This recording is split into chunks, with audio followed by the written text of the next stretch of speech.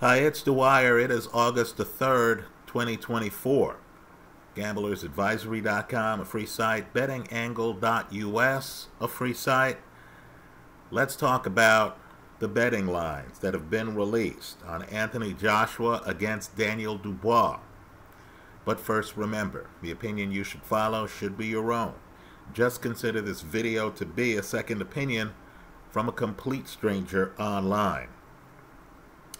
Now let me just say, we're betting early here because the lines will adjust closer to the fight, and I personally don't believe that you're going to get these odds. Let's talk about what the odds are. Anthony Joshua, minus 435, simply to win. Daniel DuBois, a plus 316. Again, a plus 316. That means that if these guys fought 4.16 times, the casino's telling you that DuBois would only win one of those 4.16 times. The over-under is 7.5 rounds. Believe it or not, on the under 7.5 rounds, you're getting a minus 107. So let's ask the question, right? Anthony Joshua, minus 435. How can we lower these odds? Tailor our bet so we have a better chance of victory. Here's the bet I'm recommending. Because DuBois is offensively blessed, and he is, right? Don't judge him completely on the Joe Joyce fight or on the Usyk fight, right? I'll agree. There's some nights when DuBois has come out and hasn't been his best. I'll agree with that. What I want people to do is to judge him on the Ergovic fight. Judge him on the Jarrell Miller fight, right? This is a guy who can stand his ground. This is a guy who has hand speed, has power, is two-handed, has the kind of sudden power where during the Ergovic fight, there were certain moments where DuBois lowered a shoulder, you heard pop, and you thought, oh no, is this fight over? Right? Let's also point out something else. I'm talking about the offensive side of the ledger. Let's talk about the defensive side of the ledger. The Kevin Lerena fight, what's DuBois doing on the canvas early in that fight? Right? Early. The Ergovic fight. Folks, you know, how do I put this? Ergovic let a grand opportunity go. He hit DuBois with so many right hands that I'm not sure if I've seen a fight recently where a heavyweight has landed that much right-handed leather. You understand that Anthony Joshua is a blessed puncher with a blessed right hand. If DuBois gets hit the number of times Ergovic hit him by Anthony Joshua with the same punch, I don't believe this fight makes it to the midway point of the 8th round. That's what an under 7.5 is. And understand, rather than a minus 435 on AJ, if he were to deliver on the under 7.5 rounds, you would get the win at a minus 107.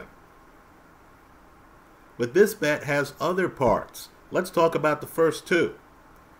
The part I've personally loaded up on, because I think the odds are ridiculous, is the DuBois plus 316. Folks, you know, I know DuBois lost a couple of fights, right? But a guy with this skill set should never be a plus 316. I'm loading up on that because I believe as we get closer to fight day, these odds are going to radically change. Right? I have a taste of the under 7.5. That's my hedge. I have it set up where if Joshua gets the stoppage before the midway point of the 8th round, I'm good. But understand the real bonanza. If DuBois gets the stoppage on Joshua before the midway point of the 8th round, folks, you're in the penthouse. You will have hit on both the under and on the plus 316. But there's more. And these are called round group bets. Remember that, round group bets. Remember, the under we're taking is the 7.5 rounds. Let's say I think this fight's going to linger. Let's say I recognize that Robert Helenius made it to the 7th round against Anthony Joshua. Right? Vladimir Klitschko. Better fighter defensively than Daniel Dubois. Right? That's at least the Vladimir who was with Emmanuel Stewart. Right? He made it to the later part of the fight. Right? Carlos Takam hung around against AJ. There are a few guys who have hung around against AJ, if not gone the distance. Jermaine Franklin, for example. Right? If you want more rounds with AJ, the round group bets, understand you already have the midway point of the 8th round. You can get AJ, not at a minus 435, but AJ in rounds 7 through 9 at a plus 319. Right? That would be a bet that I bet more on than AJ rounds 10 through 12 at a plus 374. In other words, I think the most likely outcome is Anthony Joshua by stoppage. Because Joshua isn't a George Foreman, in other words, he doesn't come in and try to impose himself on you. Right? He's not that guy. This is the strategic guy who's really more of a counter than a lead. I know he stopped Ngannou in the 2nd round. Right? I'm aware Joshua has fights. He stopped Charles Martin early. I know Joshua has the punching power to come across the ring, has the size, right, to impose himself. But that's not the personality I see. In the comment section of this YouTube video, tell us the personality you see. I think Joshua, understanding that he's not fighting an MMA guy who has just come over, that he's actually fighting a professional boxer who hits hard like him with both hands. I think Joshua's going to be tentative in the very early rounds. I'm expecting Joshua to get a stoppage in the middle of the fight. That's, of course, if Joshua wins the fight. Because, and I believe we're all going to learn this, both of these guys are British. No one roots for Goliath. If this is a pitched battle and it gets to round 8, round 9, and the crowd senses that DuBois is very much in the fight, I'm expecting the crowd to turn on Joshua, to flock to DuBois. It's nothing against Joshua. It's just that fans love underdogs. I think the feeling with DuBois is that he's been through rough times and he's just finding himself. Right? So just understand. The bets I'm recommending here, DuBois, plus 316, that's the big bet to make right now, in my opinion. Not because I think he's going to win the fight. It's simply because it's mispriced. You're really betting odds. You're not trying to pick winners. You're really betting odds, situations. DuBois plus 316, I believe, is the big bet here. The second biggest bet is the under 7.5 rounds. Let's be clear here. Since Joshua has been with Ben Davison, he has looked spectacular.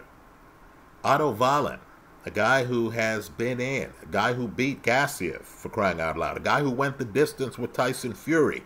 In other words, Joshua was not the first elite fighter Otto Wallin had fought. And yet Otto Wallin decided to retire in that fight. That's the heat Joshua is bringing with this trainer. Of course, we know Francis Ngannou dropped multiple times early. Right? If a shootout happens here, if DuBois comes out like he did in the Ergovic fight, that's DuBois' last fight, and if he has both guns blazing, he's throwing both hands, big shots, right? Not jabbing and moving backwards. No, it's front foot. Hey, player, I'm here. You know, the time is now. Let's do this here. You show me what you have, because I'm going to empty the tank here. Right? If DuBois comes out like he did against Ergovic, and by the way, on my scorecard, Ergovic's winning that fight. Right? But DuBois takes a lot of shots. That works, as it did for Joe Joyce for years, until it stops working. Right? As it did for Joe Joyce in the 9th round against Derek Chisora. Let's be real here. Right? As it did for Joe Joyce against Zhilei Zhang in the rematch. Chins get dented. My point is simply this. If DuBois comes out and wants a shootout with Anthony Joshua, if he brings out the lion in Joshua, you'll be happy that you have the under 7.5. If the fight involves a lot of steering, a lot of tentativeness, Joshua showing the back foot he showed in the rematch against Andy Ruiz, guys measuring themselves, might even have some Prubat Pulev Joshua in it, where Joshua decks Pulev early, then takes his time finishing the fight.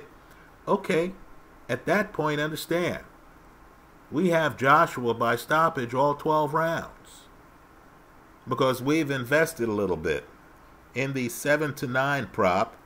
That's your third biggest bet. And in the 10-12 Joshua by KO prop.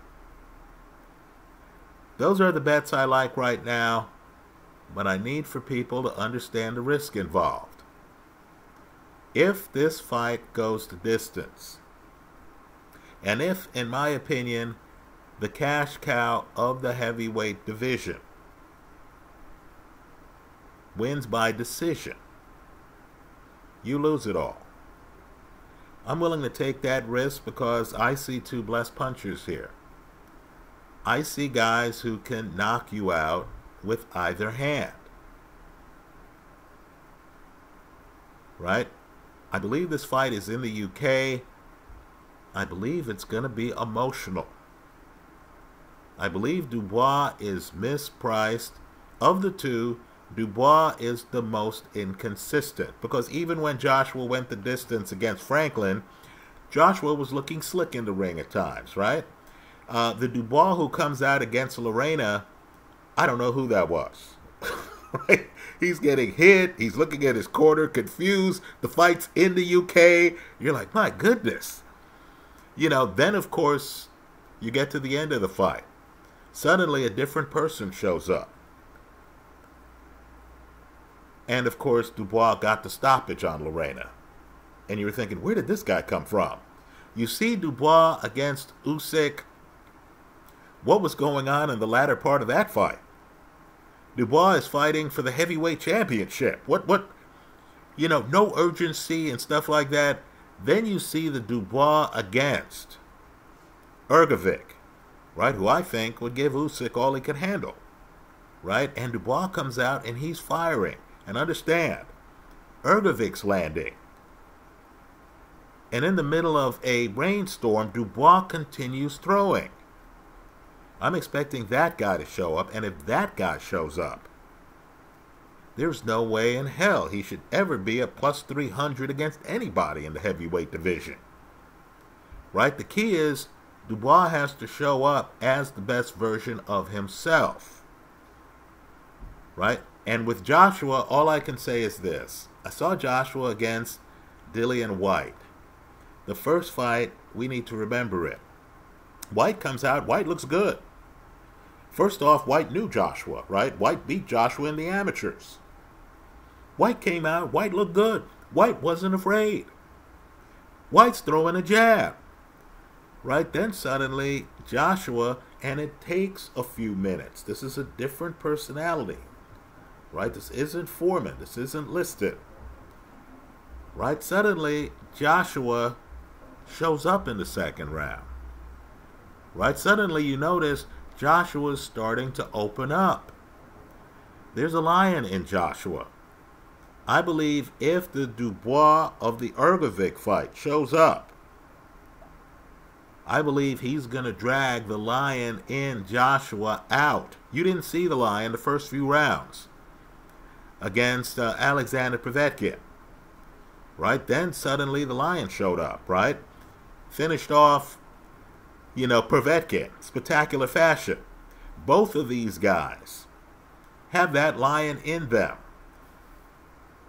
I think that ferocity is not going to allow this fight to make it past the midway point of the 8th round.